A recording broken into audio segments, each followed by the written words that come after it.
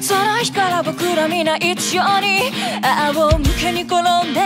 空を仰いでいたっけ。君の目に映った情景の色が深まるほど遠のいてく君をずっと見ていた。夢に描き続けていたものが灰になって消えんとしても、それでも君は進んでゆけ祈ってるよ。赤く赤くいびつに燃えている胸の奥底で小さく揺れ動きが空を描いた少年は憧れのままに羽ばたいた。数えきれない傷とともに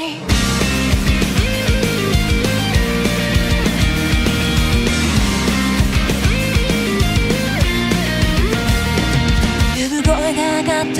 その日から僕らの頭上に高く青くそびえるような大空があった。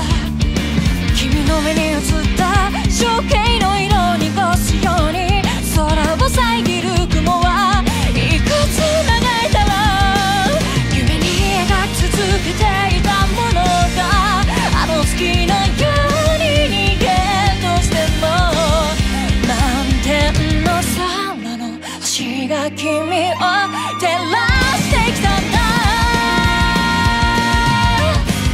黒く深い